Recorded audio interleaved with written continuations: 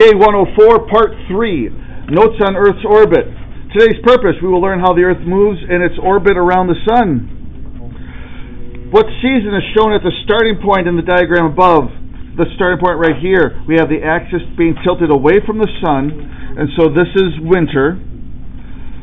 This is the first day of winter, when it's tilted away from the Sun. Exactly how long will it take to do one complete revolution, one full orbit? 365.25 days to get all the way around to this exact same position. See, Kylie, put away your phone, please. James, put away your phone. So it takes a little bit more than 365 days to get to the same spot. So after just simply 365 days, Earth does not complete one full orbit. It's off by just a quarter a day. After 2 years, it'll be a half day short of a full orbit. After 3 years, it'll be 3/4 of a day short. After 4 years, it's going to be 1 day, one full day short of a full orbit. And so slowly over the years, 4th of July will end up being a winter holiday, slowly over the years.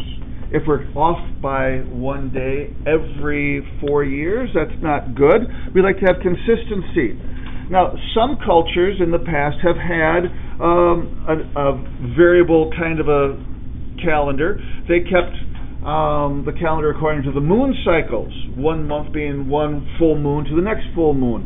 And in that kind of a situation, they either had a special 2-week month to get things reset, or they just simply accepted that, hey, sometimes a certain date is in the summer when it's hot, and sometimes later on in life it's going to be in the winter.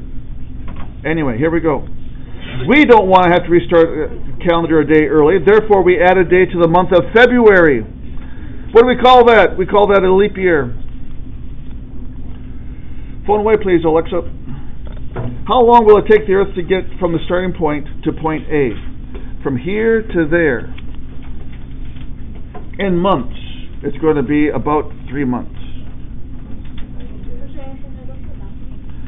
After we get done with this, yes.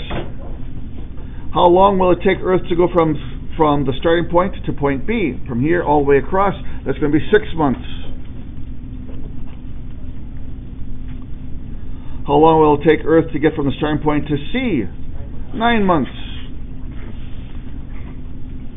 Okay, now, those were pretty easy. Where will the Earth be in 7 months? Label it 7 in the diagram above. Put a dot somewhere on this orbit. Put a dot there and label it 7. You should have put it right around there. B is 6 months, C is 9 months, so 7 is in between. Next page. In the diagram above, where will the Earth be in 2 months after being position B? So it starts off here, starting point. In 2 months, where will it be? From here to there is 3 months. So 2 months is going to be like right there. Number 12 in the diagram above, where will the Earth be 6 months?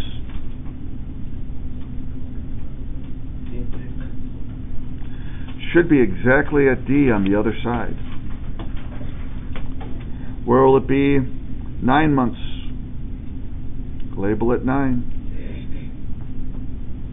It's going to be exactly at A. Number 14, it starts here. Where will it be in 3 months?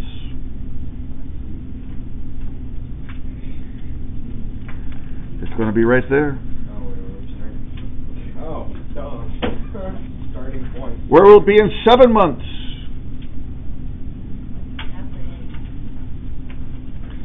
That's 3. This will be 6, so 7 will be right around here-ish. And 10 months. Go ahead and mark it down on your own.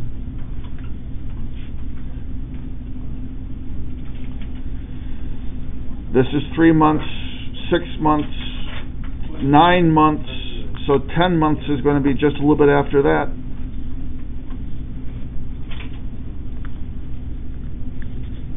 Questions on that? tear out the wrap-up sheet.